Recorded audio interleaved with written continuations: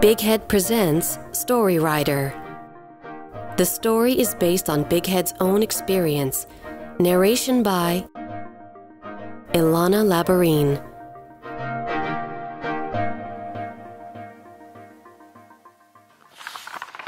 Number 3. A Night That Does Not Dawn. Quit Scam.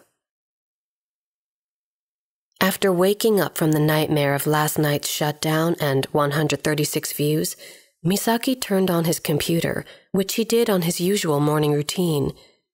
He fearfully went to the original song page that he had uploaded.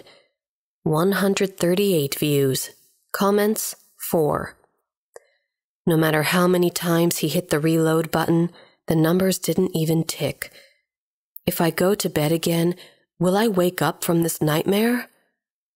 There's often a song that says, "There's no rain that doesn't stop, there's no night that doesn't dawn," but this does not apply to Misaki's life. The regrets of yesterday remain today. Today, he is reminded of the things he left undone yesterday. Oh, how could I have made such a mistake? Oh, why didn't I say it back then? Why do I have to say that? I wish I had done this. Yesterday is still not over. If Misaki's life were sung, the chorus would be, "There is a night that never dawns." There's nothing more wasteful than spending one's energy on something from the past that one can't take back, because no one can take back yesterday. But even if he somehow knew it, he couldn't get out of this negative loop. He wanted to get out of the loop, so he wrote a Vocaloid song. He dared to change his unchanging routine and announced it to the internet. But the numbers are brutal and just remind him again that nothing changes. This is the last time. This will be the last time. Misaki mumbles the usual quit scam again. He does it like he tells himself, "Hey, Misaki! Hey, Misaki!" A voice calls out to Misaki, who is about to fall asleep in bed in the morning and escape into the dream world once more.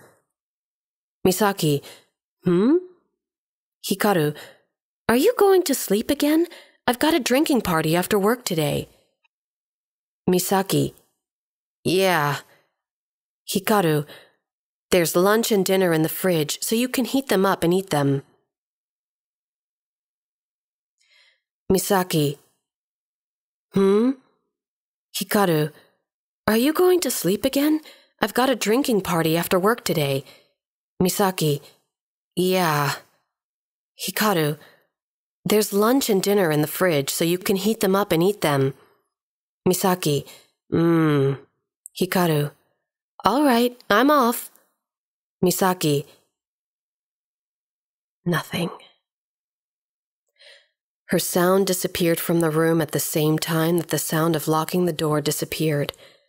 When her cheerfulness disappears from the room, he feels just a little bit lonely. She prepares not only breakfast but also lunch and dinner before going to work.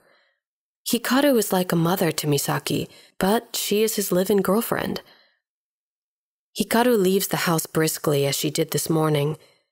Hikaru is brisk and cheerful without complaining about Misaki's lazy life. She doesn't blame Misaki, even if he fakes illness, but she takes care of his body. Hikaru has been encouraging him with a smile, even when he has become disgusted with his favorite music and becoming whiny. She is an irreplaceable presence for Misaki, who has an up-and-down artist temperament. Without her support, he wouldn't have been able to continue his music as far as he has. And yet, still, Misaki mumbles to himself, "Why don't you tell me to quit music?" If Hikaru cried, "Get a job," I could give up music. Misaki's darkness is so deep that he shifts the blame to the person who understands him the most. He had sunk to the bottom where he couldn't decide for himself or give up on his dreams. And he is back to page 1 of the beginning. I think I've gone on too long to finish the story I started. I don't know how long this is going to go on. I just wish someone would end it. Thank you for listening to my podcast. Please subscribe to my podcast and my music.